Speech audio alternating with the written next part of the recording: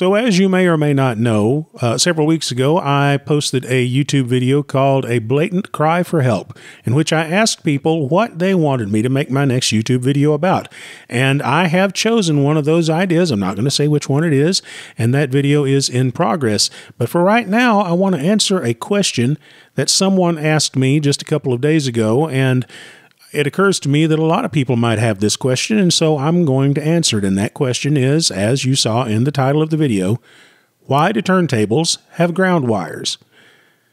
And of course, the corollary to that question is, why don't other things like your CD player or your tape deck or your FM tuner not have ground wires? Well, the answer to both those questions is this. All of the inputs on your stereo, other than your phono preamp, are line level inputs. And a line level input is one that has a sensitivity of around 250 millivolts, or about 1/4 of a volt. That means that you can feed about 1/4 of a volt of audio into it, and that will be enough that you'll be able to drive your amplifier into clipping full volume before you reach full volume on the volume control. The phono input, on the other hand, is much more sensitive, and this is because phono cartridges don't put out a lot of voltage.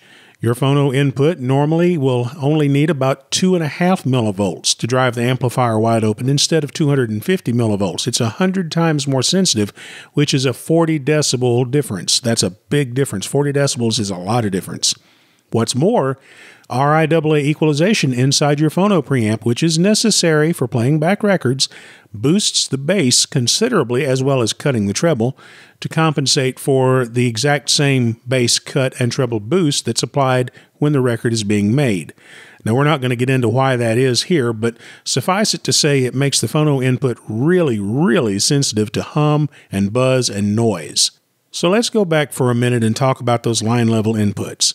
Because they're not terribly sensitive, it's perfectly fine to allow the RCA cables to carry both the ground and the signal from the signal source, say the tape deck or CD player, to the input on your receiver.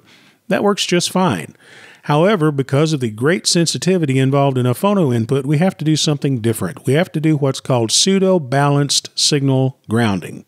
Now, as the name implies, pseudo balanced means it imitates a balanced signal, but it isn't really. And the difference between a balanced audio cable and an unbalanced audio cable is that a balanced audio cable has a ground that is separate from the audio carrying conductors. In other words, you have a hot audio conductor, so to speak, and a cold audio conductor so that the audio has a circuit to flow through, and neither of these is connected to ground. Then you have a separate ground which provides noise protection and shielding for the audio cable. In the case of a turntable, the inputs are still unbalanced, which means that one side of the audio is grounded. However, in pseudo unbalanced, which is what you use in a turntable, it's only grounded at one end. It's grounded at the phono preamp. It's not grounded at the turntable.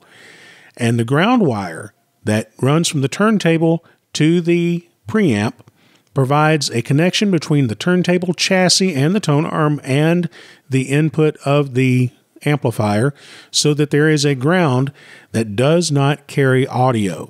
Balanced audio inputs, whether they're real or pseudo, provide better noise isolation than unbalanced inputs, and only having the ground at the phono preamp prevents ground loops, say between the two channels, which can pick up hum even when you're trying very hard to avoid it.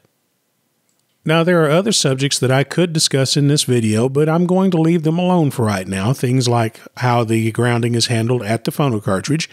But instead of that, I'm going to cover something that's probably a little more important and which somebody out there, I'm sure, is raising their hand going, but wait, what about this? And that is, why is it that some turntables don't use a ground wire? That's true. Some turntables simply don't have a ground wire. And that's because they have been wired internally to send the ground down the audio cable like everything else does. It's a compromise, and you usually see it in DJ turntables where they're not looking for super high fidelity or super low noise. They're looking for something that they can hook up and disconnect quickly at the beginning and end of a gig. This is not something that should be done with a high-fidelity turntable because it will increase the hum pickup and the noise pickup. It's going to cause problems.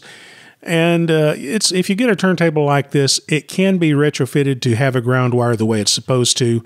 If you have one and you want that done, I'll be glad to do that for you. If you like this video, be sure and hit the like button, be sure to subscribe, and check out my website, redbankvintageaudio.com. Tell your friends and neighbors, and send me some business because, let's face it, the fat man got to eat.